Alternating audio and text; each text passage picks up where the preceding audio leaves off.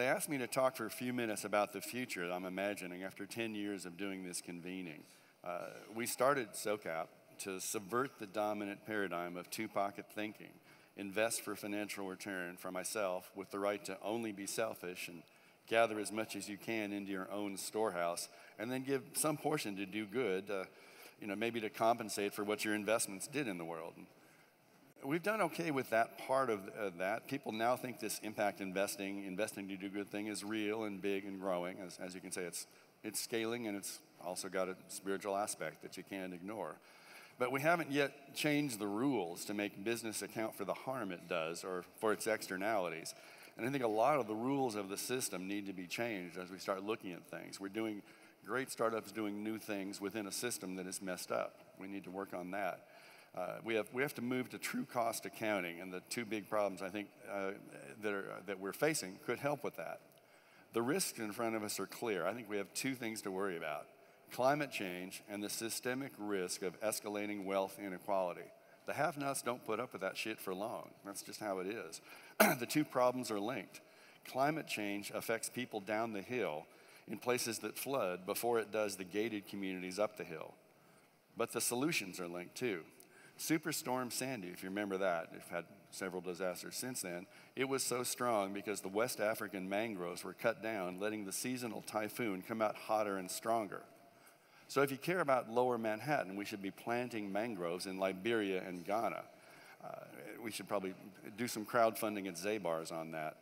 The UNEP environmental program says the best thing that could be done in coastal areas is to restore indigenous landscape management, planting mangroves and other buffer reeds and plants that used to exist on the Gulf Coast, for example. The storms are going to be better, or harder, bigger. We need the things that used to be there to mitigate the storm's might. On land, reforestation at scale is the best response to sequester carbon at scale. Everyone agrees that that's true. But again, that means growing trees that often have non-wood forest products that take 10 years and other crops so that indigenous people in the developing world, which is where we can plant trees at that scale, can create livelihoods that help cause them to maintain those trees and then live from the fruits of those trees. But that's 10-year capital, and we need a new kind of capital that can take 10 years. Investors don't buy 10-year deals. So we're working just with a pilot project with Self-Help Credit Union in Asheville to do that through a kids-led CD that could give them a revenue share of, let's say, the pine resin from Mexico in a project like Ejido Verde when they're about to graduate, or chestnut projects that a U.S. group is doing that also take 10 years to come to fruition, or moringa trees from Green Ventures in Nigeria. We're calling this, in our little pilot, there'll be riparian justice scouts. And our pilot will be with a green-focused public middle school environmental science class that's done a watershed improvement project at the school in Asheville. So they have the analytical tools, their environmental science teacher thinks, to understand the importance of reforestation. And there are hundreds of those schools in a network across the U.S. to work with. And the thing, if we succeed, which is, who knows, it's iffy, but if we succeed, they will have the most valuable part of the capital stack, the long-term money that gets the deal done. So fourth graders will be being pitched by investment bankers to come into their regenerative forestry deals. So will change the power dynamics just a little bit. We're not sure if we can pull it off, but our last project with self-help is working. More broadly, to make agroforestry work at scale, we need new lenses.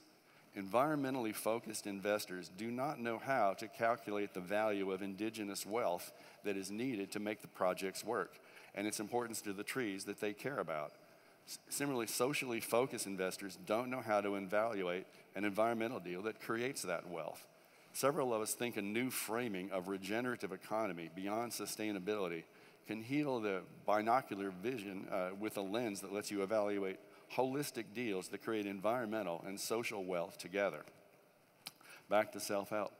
The Friends and Family Funding for Entrepreneurs Who Don't Have a Rich Uncle CD we sold last year with self-help under the Runway brand to mostly African-American entrepreneurs went out the door finally yesterday to entrepreneurs from Optima Business Bootcamp working with Impact Hub Oakland. And we're looking to replicate that with Mortar and Derek Brazil in Cincinnati and the cities he's expanding to and being asked to come into. And we want to make it available to the other world-class new breed of lean startup meets small business administration accelerators in a network that we're part of.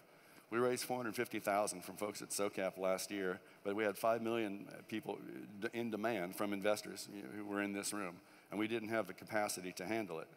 So we've had to create a virtual rich uncle. This is what the CD is about, in a new financial product that goes below where CDFIs operate because of the racial wealth gap. African American families have 13,000 in family assets and whites around 160,000. So you can't get to the 20,000 that the SBA says you need from your network for a friends and family stage startup. We structured a vehicle where you make money and do good, risk-free for those top accelerators, working in a city's ecosystem that can be replicated.